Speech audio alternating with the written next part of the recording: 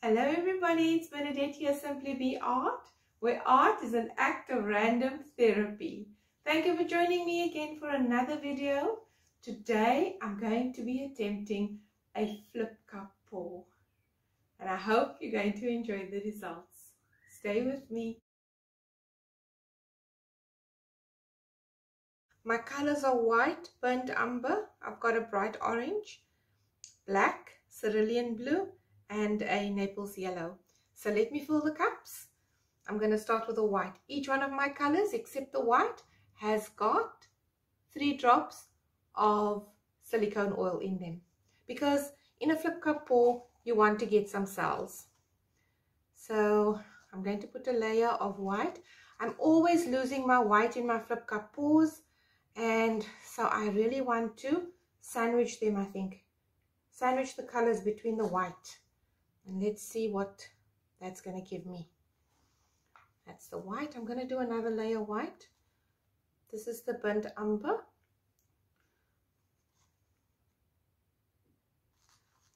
This burnt umber feels thick, but I'm still going to go with it. The last time I did a flip cup pour, two of my metallic colors were so thin, it ran away from the other colors, but I still got a beautiful result. So I've mixed my paints a little thicker this time. I've used 60 grams of paint to 90 grams of my pouring medium, and my pouring medium is just glue and water. And if you want to see how I mixed that up, it's in video number 7. I'm going to go easy on the black. I just want a hint of black in this flip cup. I don't want a lot of black. The black can take over. Cerulean blue. I love this color. It's absolutely stunning. All my paints are from Dala. Dala is a local arts and crafts supply company in South Africa. You can check out their website, and they also have a Facebook page. This is the Naples yellow, and I'm going to do another layer.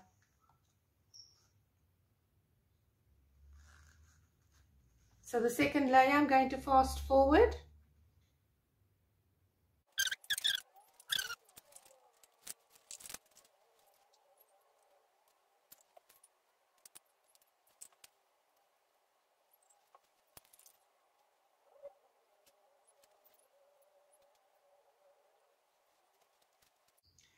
So there you have it. My cups are all mixed up, and I'm going to flip these cups over now. Wish me luck.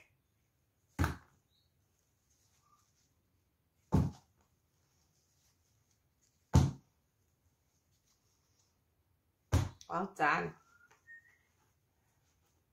Give that half a minute, a few seconds to settle down. I've got my torch handy to torch. And always keep some wet wipes for your hands.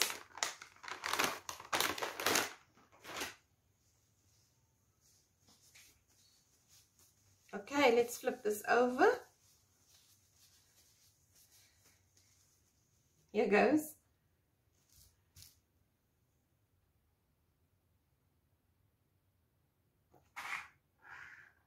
Oh, that wasn't a good flip. So left so much paint in this cup. But look at those cells. Oh my goodness.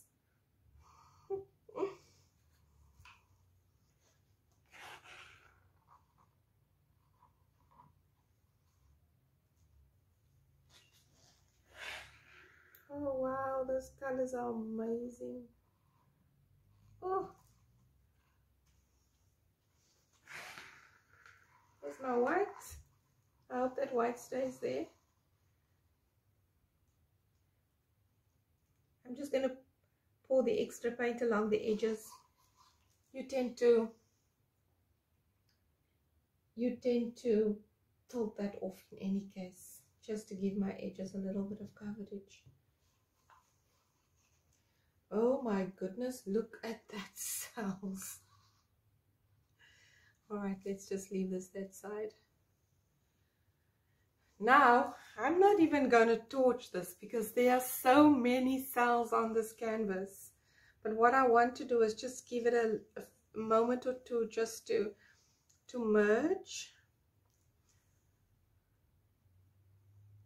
And then I'm not going to go for the corners like I did the last time. I'm going to go straight over the top edge.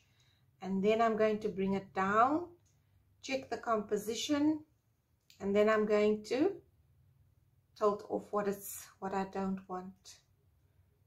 So let's just back and forth like Julie teaches us.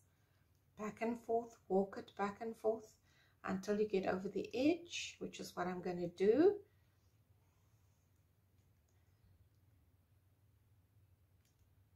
And now I'm going to bring it back. And I'm going to walk it back and forth until I get to the bottom edge. I still find one of the paints is very thin. Let's walk this right off. There we go.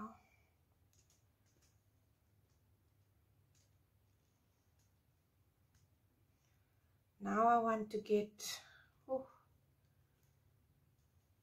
let me get it off the side. That corner first.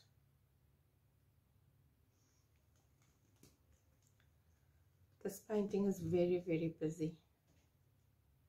Very, very busy. Oh.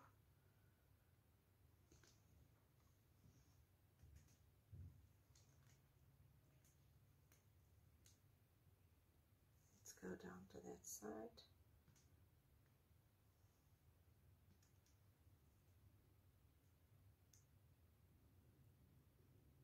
I love that corner. Okay. Let me bring it down to this corner.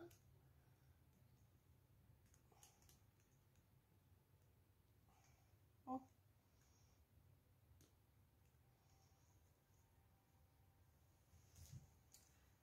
I love doing Dutch pours because there's so little mess and paint running off your canvas in a Dutch pour. I think you have so much more control over the amount of paint that you are using in a Dutch pour. However, I love this technique and I love that the results are so unpredictable. You just don't know what you're going to get. But the amount of paint that you use is so much more than if you were doing the Dutch pour technique. But I love this technique. I just want to get this corner. I'm not happy with that corner. So let me turn the canvas and get some paint off of that end there.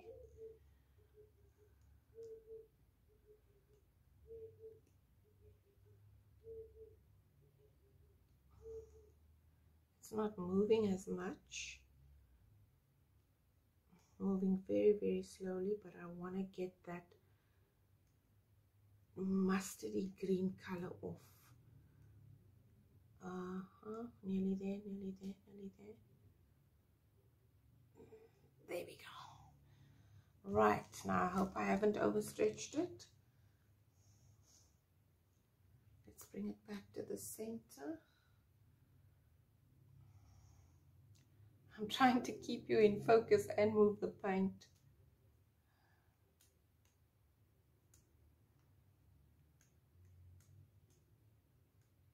Oh wow, there's so many colors in here.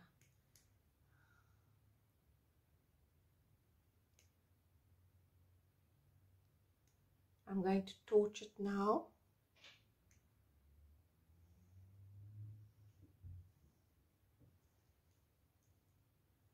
I don't know what to make of this. Let me torch it and then see what results I get.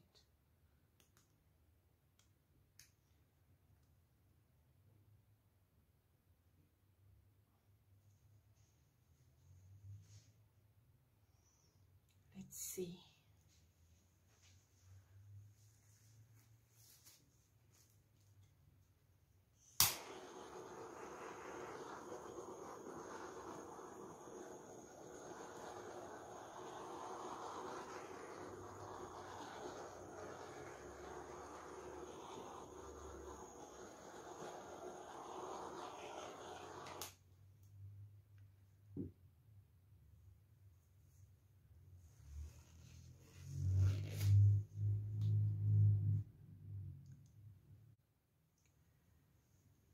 So I don't know about you, but I'm not really happy with the results of this flip cup.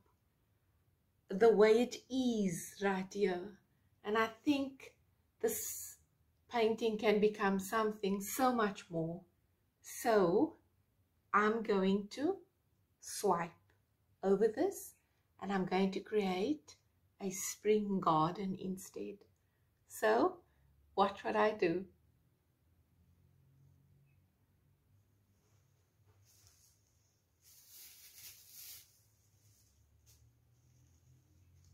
I have an extra cup of white paint mixed up, 60 grams of paint to 90 grams of pouring medium, and I'm going to use this as my swipe color.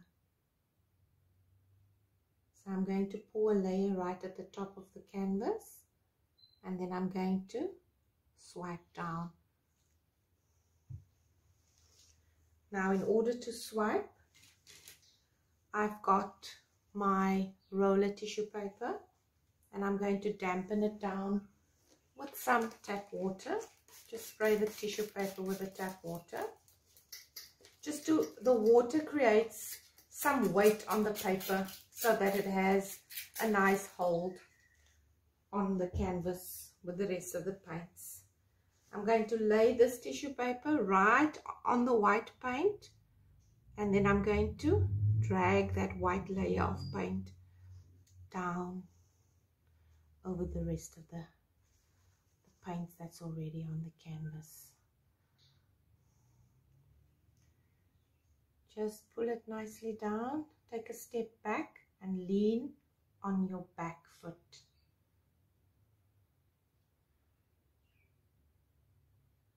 Don't lift it off until you get to the very end of your canvas and it just slides off gently.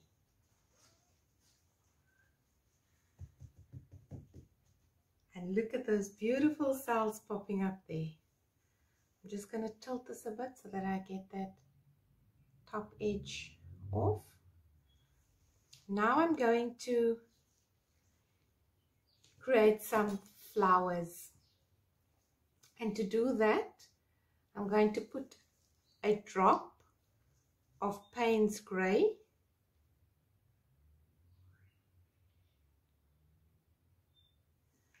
and then a drop of acrylic white, and I'm going to blow petals with those. So 4 petals.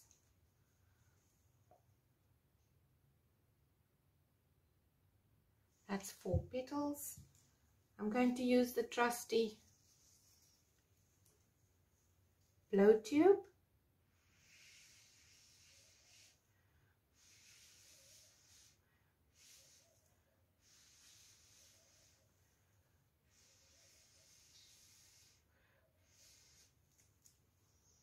Now I'm going to add my pop of color on top of that.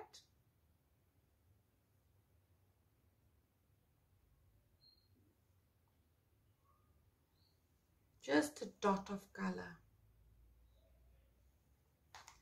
And then I'm going to blow that again.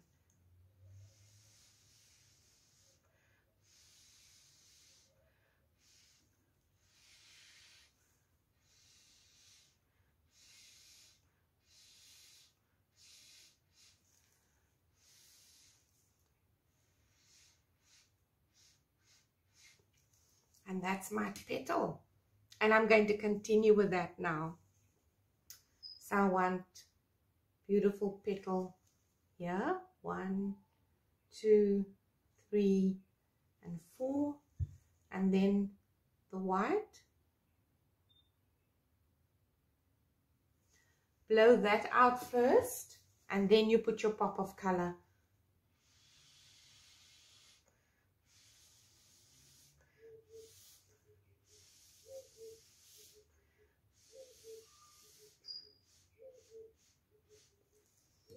I'm going to use the cerulean blue for this one. Just one pop, just a dot of color.